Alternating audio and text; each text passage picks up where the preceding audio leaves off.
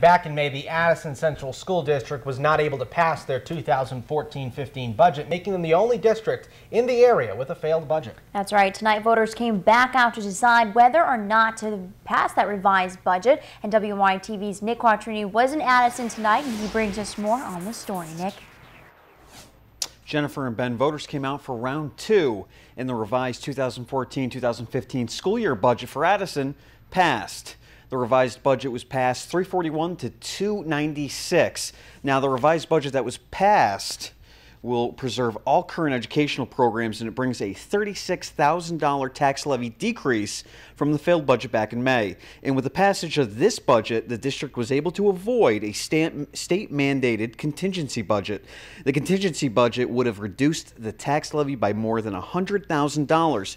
But the district would have been forced by law to not purchase any new equipment, and also it would have been forced to charge organizations for facility use.